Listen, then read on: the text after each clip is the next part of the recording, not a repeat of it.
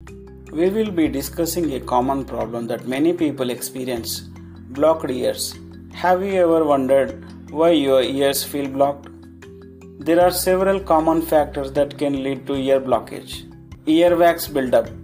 Excessive production of earwax can cause blockage, leading to a feeling of fullness in the ears. Eustachian tube dysfunction. The Eustachian tubes responsible for equalizing air pressure in the middle ear can become blocked or dysfunctional, resulting in ear blockage. Otitis media.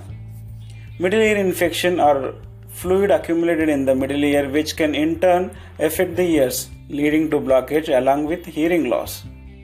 Sinus infections and allergies can cause inflammation and swelling in the sinuses, which can in turn affect the ears, leading to the blockage. Changes in altitude. Flying or traveling to high altitudes can cause a rapid change in air pressure, resulting in a blocked feeling in the ears. If the blockage persists or is accompanied by pain or hearing loss, it's crucial to consult an ENT specialist or audiologist for a proper diagnosis and treatment.